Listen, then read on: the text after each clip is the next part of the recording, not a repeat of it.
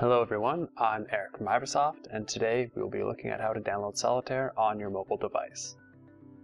From the home screen, we are going to click on the App Store icon, which in this case is in the bottom right corner. This is going to bring us to the Apple App Store page. In the top right corner, there is a search field, and you're going to click on the search field and type in Solitaire Classic. Once that is typed in, we are going to click on the search button that you can see on your keyboard on the right-hand side. This is going to bring us a large amount of results, but one of the top results should be Solitaire Classic by Microsoft Solutions.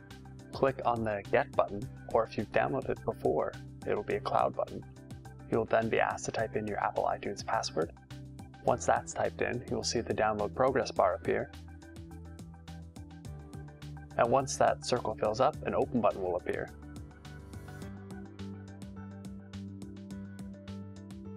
Click on the Open button and the app should open promptly. And that's all there is to it. This is Solitaire Classic by Microsoft Solutions, and we hope you enjoy it.